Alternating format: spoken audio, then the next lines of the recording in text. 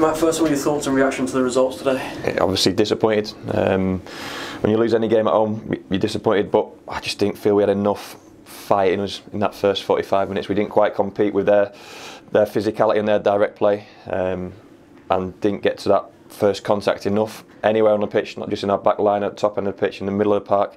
It was all over. We were just a yard off it, and against a good team who were in form, they unfortunately punished us. You know, it was a poor goal from our point of view. We knew the threat which was coming at us, but we just couldn't quite stop it at source, and then we got to deal with the next one. It's still a slight deflection for the actual finish.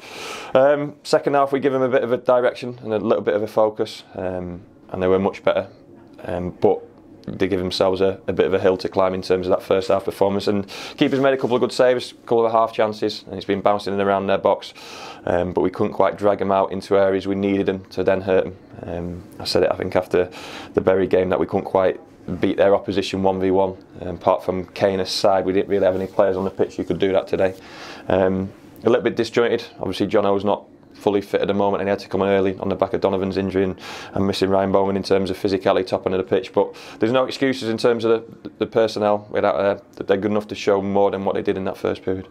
How much was it partly down to all the travelling over the last 7 days or so? We're not going to make excuses about it. That's part and parcel of being a professional footballer. If you want to be successful, you've got to win games like that today, and the way we'd have won that game is to get through that first 45 minutes. It's as simple as that. We'd have somehow dug in, rolled our sleeves up. It wouldn't have been pretty for 45 minutes, but we'd have got in at 0-0, and then we could have just implemented a bit of a plan and a bit of focus to the group. But that's partly on the back of where we are, maybe a little bit of inexperience, sort of say, in terms of that group first half. Plus a good Tranmere team. You've got to give them credit when they're on top. Second half we were a better team. I think everyone will agree with that, and created the best chances. But that first half performance was disappointing.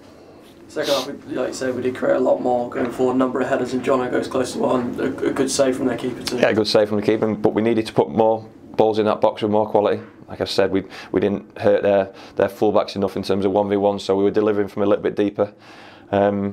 Set pieces, we looked to threat. I still want us to commit to it a little bit more, and believe we're going to get chances, and believe we're going to be the ones who are going to make the difference and score those goals. Kept going right to the end, so the character of the group was there to see, on the back of obviously a long, difficult week. But I'll look back, and I've just reminded the players to look back on that first half and what could we do differently for next time, because it will happen. It will happen. It's not, always going to be pretty football where it's a certain type of game. We needed to be more resolute and a better mindset to our game when it wasn't going right in the first half. And what's Donovan's situation after coming off? And of course, Nicky Law came on. How fit is he as well? Well, Nicky's not trained since injury, so I took a risk putting him on the bench, and then 1-0 down, you want to use him. So hopefully, touch wood, he's got through that 15-20 minutes. Hiram the same, and we'll build them both up this week. Donovan, we've got to wait and see. Looks like a groin, which is the same as Ryan. So to lose two more front men on the back of Jono's injection and the knee injury he's got at the moment, we're a little bit short. But that's part and parcel of football. We've got to, like I said, got to show a certain intent this week to go into Northampton with a bit of confidence and play our style of football. We played our style of football second half. We weren't able to do that because we had no control in the first half.